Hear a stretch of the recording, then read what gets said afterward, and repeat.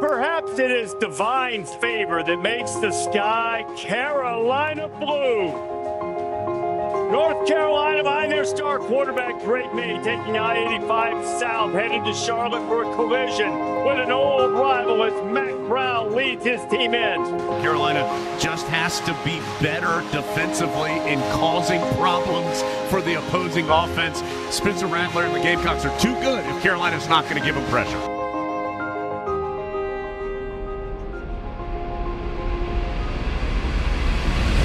Whatever happens, man, just do what we do in practice, because I have seen exponential improvement. You ain't got to do anything else. You are enough. You are enough. Every night, just do what we're asking you to do. You are enough. We're taking our respect back tonight. Don't try to do too much. You've been playing against guys like this all spring, all fall. You play against guys like this every day. Go play, and then when that play's gone, get to the next one. And then get to the next one. Keep piling them on like we've been piling them on. Let's go have some fun and get after their ass. Come on, baby! All Carolina blue tonight. The Carolina blue helmets with the white NC on the side. The Carolina blue jerseys with white numbers and letters. Carolina blue trousers as well with the Argyle and white down the side. Kicking off for Carolina is Ryan Coe. Coe up to the football, and we are underway. South Carolina will start on the 25-yard line on possession number 1. After last season, the narrative that was put on us is that we weren't tough. We couldn't stop the run. We couldn't defend it on the back end in the secondary.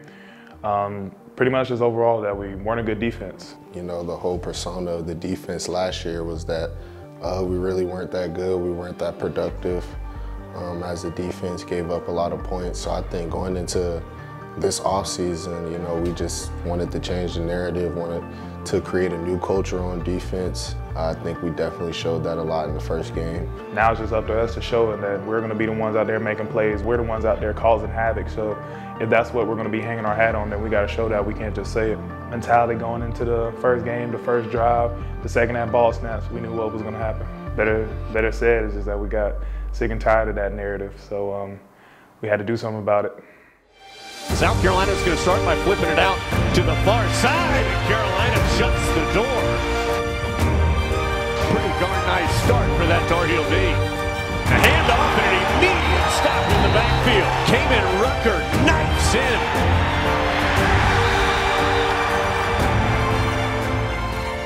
As the game winded down, man, it just satisfying to know that in this first game, you know, going against South Carolina on the same stage, having that second chance to going against the same team in the same city, in the same stadium, and coming out with a victorious win, you know, it was very satisfying, but we also knew that the work wasn't over. We have a lot of things to accomplish. We have a lot of things to fix. And although we came out with a dub, we weren't satisfied with how we needed to continue the season.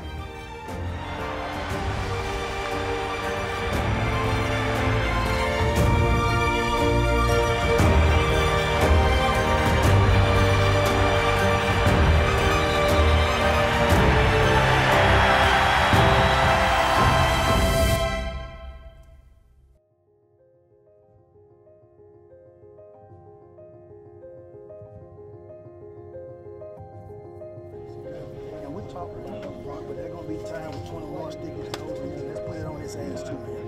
All right.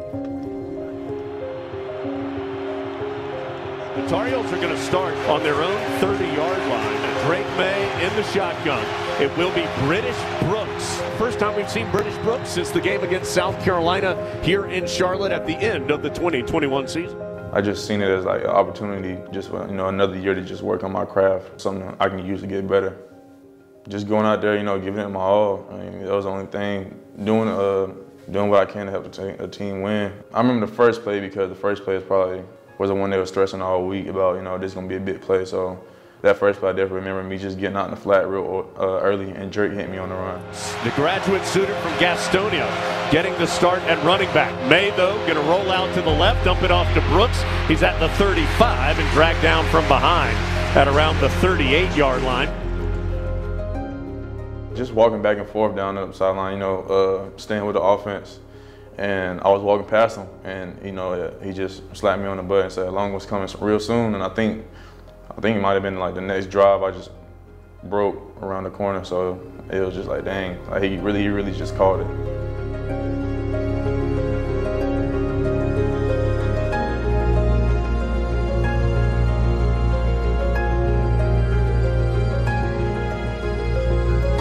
Carolina moving left to right, 2nd and 2. Turnaround, handoff to British Brooks. Pops off one tackle, keeps his feet, has a first down. Handoff to British Brooks. Brooks angling to the left, into the secondary, knocked down from behind at the 35-yard line.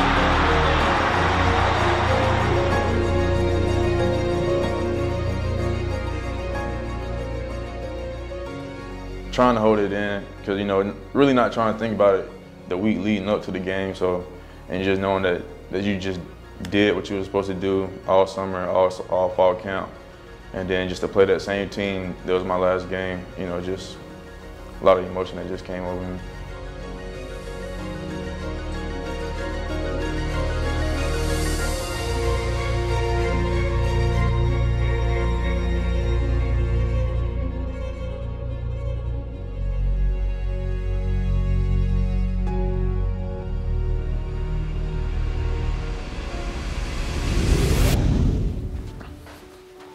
Yeah, it was an opportunity, you know, for us to set the tone. We hadn't played well in Charlotte the last 2 times we've been there.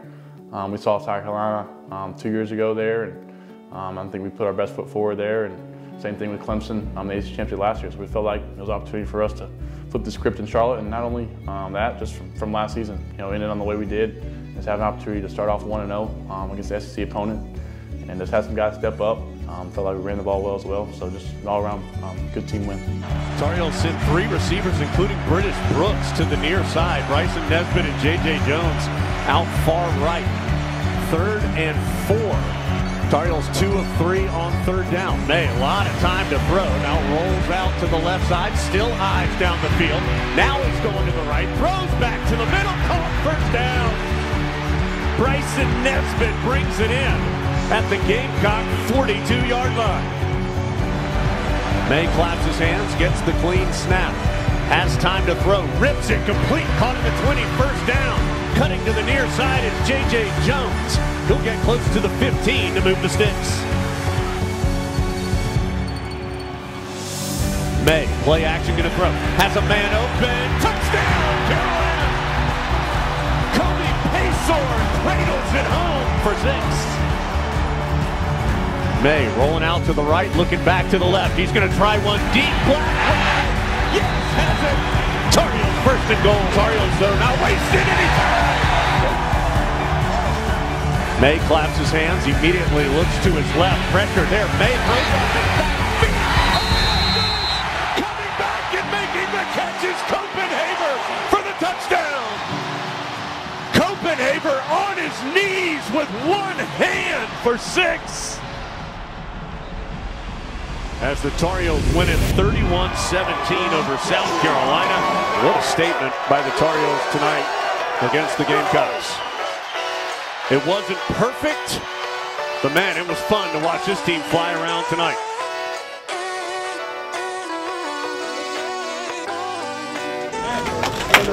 So proud of you. Tougher, longer.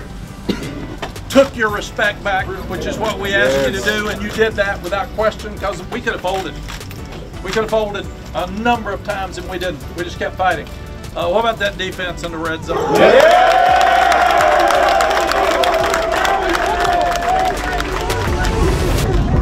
What a sweet way to start the Jordan year of 2023.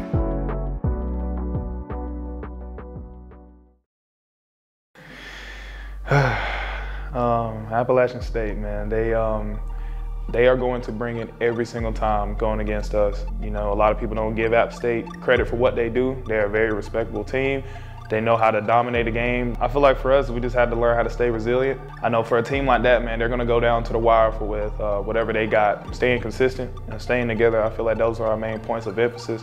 Of course, we're just staying tough and causing havoc. Those, of course, are the things that we always go into every game trying to accomplish. But I feel like those 3 things, we have to stay with those 3 core values as well, because if not, anything can happen. All in. Everybody all in. All we want's all we got. You make sure you're accountable to your teammates. You're accountable to each other. Same with me. Same with our coaches. Same with our staff. High energy all night. Got to run the ball, play action, protect your quarterback. When you run the ball, things are open. Got to stop the run, put pressure on their quarterback, and then we got to win special teams. It's simple but hard to do. Let's go win.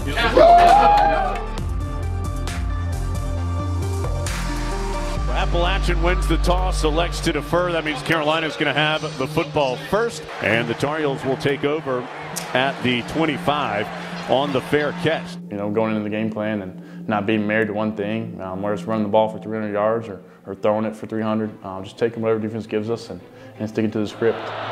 Heels will keep it on the ground with Hampton. Hampton lowers his shoulder. 3rd and 5 for the Tar Heels. They're going to keep it on the ground. Coming to the left side. Hampton powering through tackles. May is going to hand off. Wrapping to the near side is Hampton, and he's spun out of bounds after he crosses the 30. Here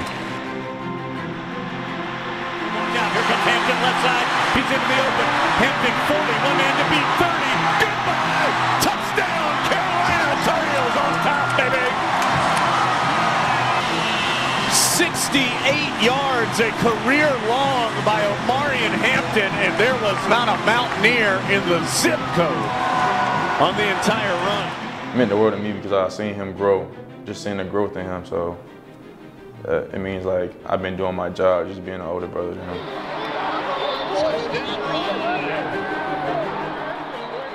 got to just play. We got to play. We're going to play up on 3rd down so they don't have easy throws. And we're going to get after their ass now, but everybody needs to do it. We're going to win the game. We're starting over. We're starting over. We got 30 minutes, and it is a start over. But who in the hell ever thought this game was going to be easy?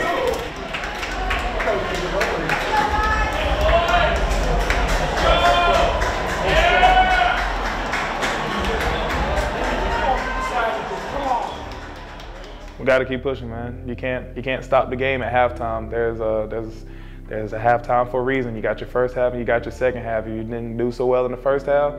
Well, this is a second chance to get it right in the second half. So, you know, I feel like that was a very important thing for us. Even though we did not put on the best product on the field in the first half, I feel like for the second half we understood. It's just like, listen, the game is not over. It's 0-0 still. We got to come out scorching hot. We got to make plays. We got to make plays on offense. We got to make plays on defense. We got to execute every play call. We got to stay resilient and we got to stay together. Like I said previously, as long as we stay with those few things, man, that's all we need because we got the guys to do it. We got the attitude to do it. We got the mentality to do it. Now we just got to execute and put everything out on the field like we're supposed to.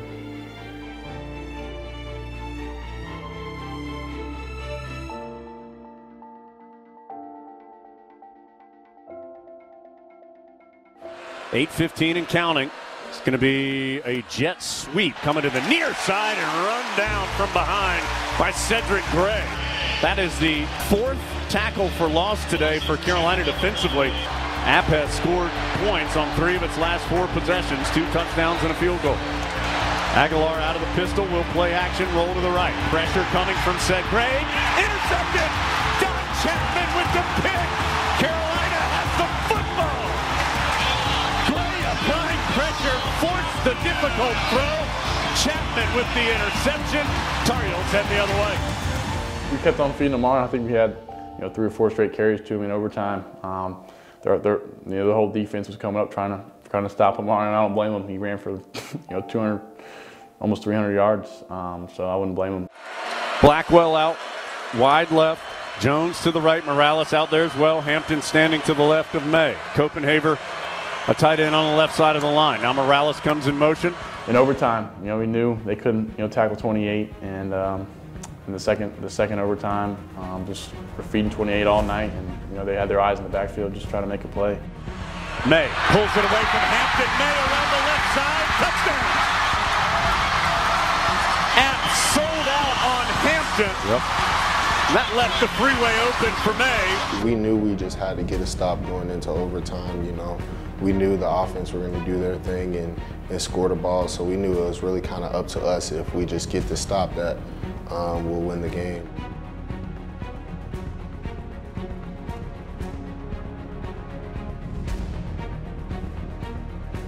It was a lot just transferring in and meeting the new guys and getting to know everybody, getting to know the personnel that's around, and honestly just waiting to prove myself to the guys other than work out and running and just getting on the field and showing my worth and showing what I can do. Mentality-wise, going into the game, like, it's going to be a 4-quarter battle. Like, can't let up. Also, just finish the game whenever we can, and really just stand down and competing to the last seconds on the clock. First play, it was we seen that last year. I think they scored on that same exact play that they tried to run last year in like the 4th quarter around that time. So me seeing that play last year and also repping it in practice this week, the tight end kind of ran like a wheel route. I came on it. All right, so App's now going to try from the 25. Aguilar on the wheel, almost intercepted down the far sideline.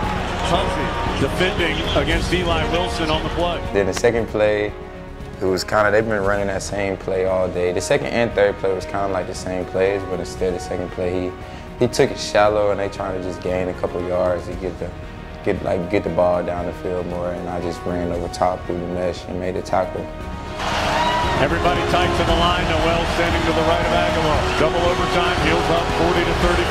Aguilar to throw. Pressure coming off his back foot. Caught by Davis. Great tackle.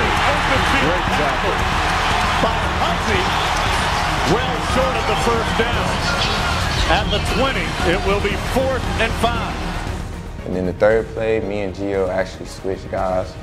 And he was tight to the core, so usually that's like an over route, like an under route, and they've been running crossing routes all game. So I kind of just figured in the back of my mind, like, they've been doing it all game, why would they stop now? So, and also it's been working all game, so why stop now? So if they don't get a first, Carolina wins the game, 40-34. Here's the shotgun snap to Aguilar. Drops back, pressure coming. Aguilar floats it up, incomplete. No flags. Head on back up the mountain. Carolina wins it in double overtime,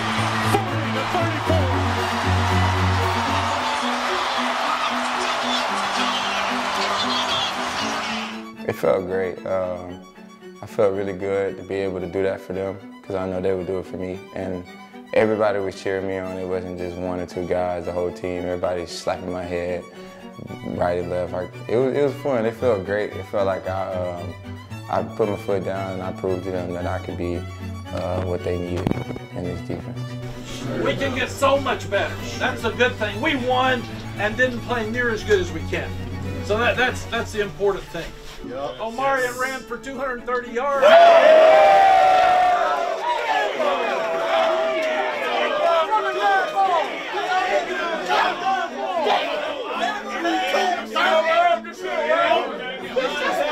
Better than Drake May when the game's on the line and you got to compete. Unbelievable what he did a couple of times taking the drive. And how about that defense with a stop at the end of the game? Yeah, both love each other. Half the people out there got beat tonight. A lot of them are 0-2. More are 1-1. You are damn sure 2-0.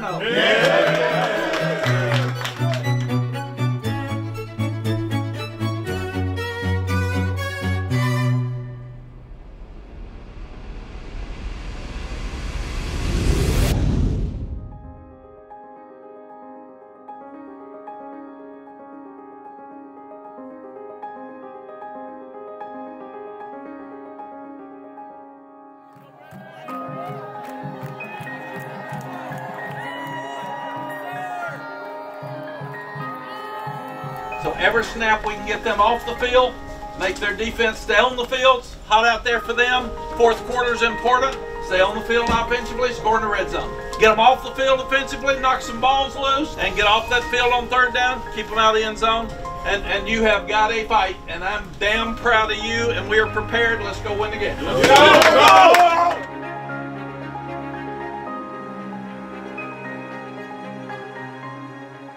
You know, I keep saying when Coach Lindsey keeps preaching, you know, every game can be different, you know, whether it's running the ball for a bunch of yards or throwing it for a bunch of yards. You know, the way Minnesota, big, tough Big Ten team,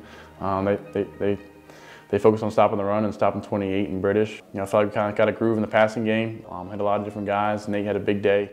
I feel like I had a pretty solid 2 weeks of practice before the App State game. You know, they was trying to work me back in. Then coming into Minnesota, the game plan, you know, I just try to be as versatile as possible. You know, try to be, I feel like every player wants to be as explosive as possible to help their team out, you know, and just create momentum.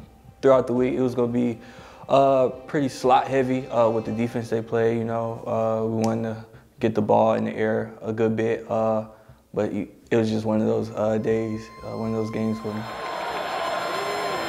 On 2nd and 7, slow mesh, pulls it away, complete over the middle. McCollum first down, caught it at the 40, and wrestled down at the 45. Played and go as planned. It was a scramble drill, and I just went to green grass, and Drake, you know, Drake go be Drake. You know, he gonna create the plays, put it on the money. It's our job to finish it. And after I caught it, I kind of blacked out because I was super tired. But yeah. May, clean pocket. Now he rolls out to the right. He's going to try to go deep. Has a man there. Caught and touchdown, Carolina. McCollum beats the coverage of Aiden Gooseby for the 46-yard score.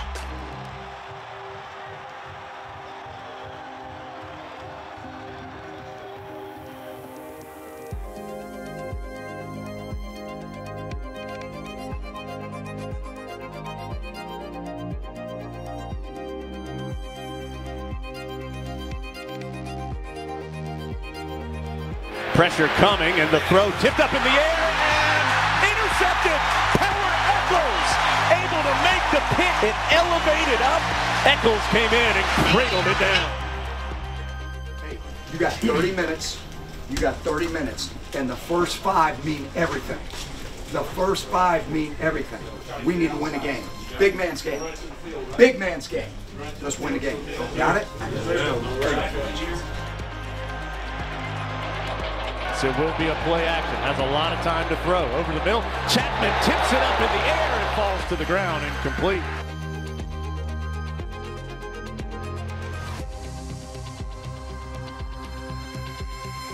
Pressure comes. Hit as he is throwing. He just lofts it up and it's intercepted. Intercepted in the end zone. Armani Chapman gets his first takeaway of the Tar Heels.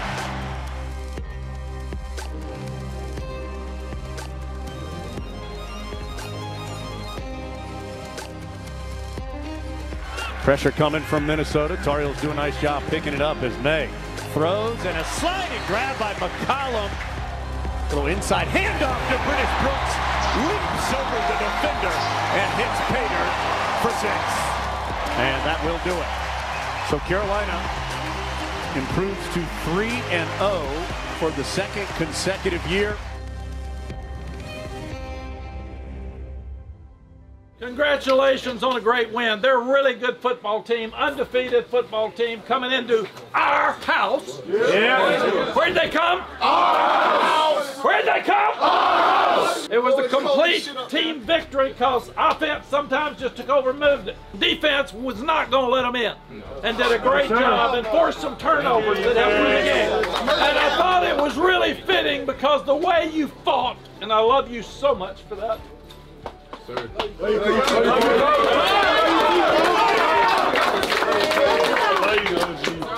You fought like Mitch fights every day. Mitch, talk to him.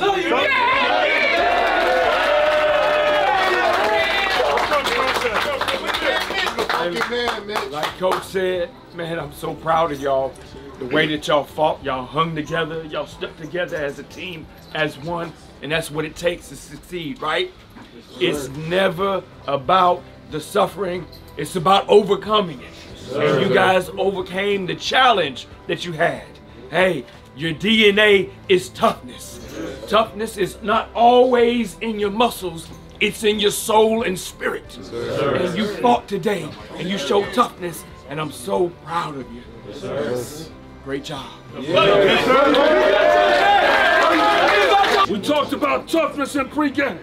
This man is tough. Yes, sir. This man is tough. Yes, this is his house. Yes, this is his house. Yes, sir. We dedicated it to you, brother.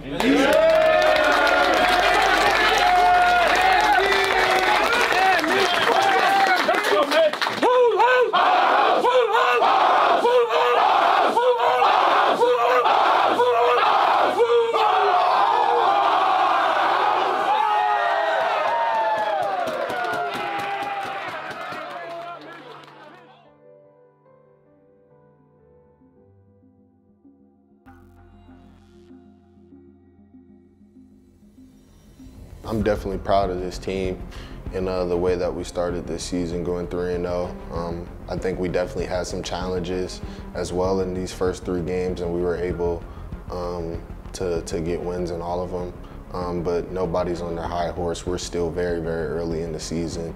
What Mac is talking about, you know, we want to go from good to great. There isn't no high horse. We're just on a steady grind and trying to meet those goals that we have for ourselves. Oh no, it's 1-0 every week. I mean, to me, you know, as a team, I feel like we know Pitt is known for being tough and all that. So I feel like, you know, it's time to, you know, for us to start making a name for ourselves, being tough, because we are, you know, physical. And for me, it's just the same thing every week. I'm on go, so it don't matter who we playing. I just see everybody is faceless.